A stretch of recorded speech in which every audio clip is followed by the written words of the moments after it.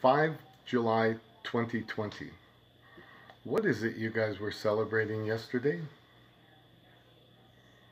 Independence? From who?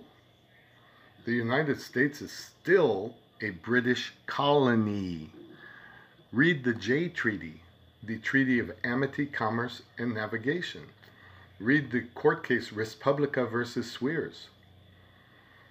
We're still under British rule. That's why everyone who becomes a government agent has to swear an oath under Title 8, Section 1481, subsection 2, and they must relinquish their U.S. citizenship and become an agent of a foreign government. What's that foreign government? Well, go read Title 28, Section 3002, subsection 15A. The United States is just a federal corporation.